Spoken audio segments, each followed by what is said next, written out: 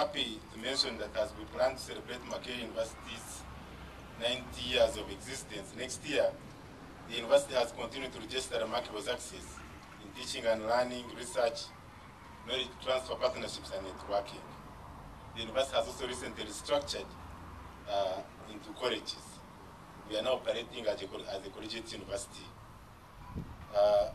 Recently, as you must have heard or read, Makerere University has also been good at innovating.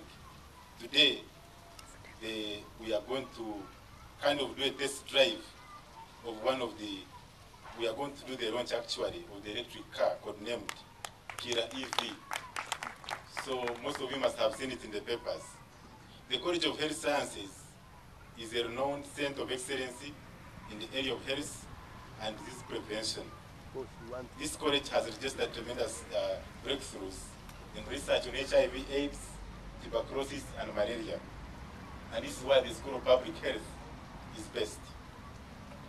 So I take this opportunity to congratulate the School of Public Health for having come up with this wonderful program. Furthermore, may I take this opportunity to extend our gratitude to the university's various development partners who have tirelessly contributed to Makerere University's success through the years.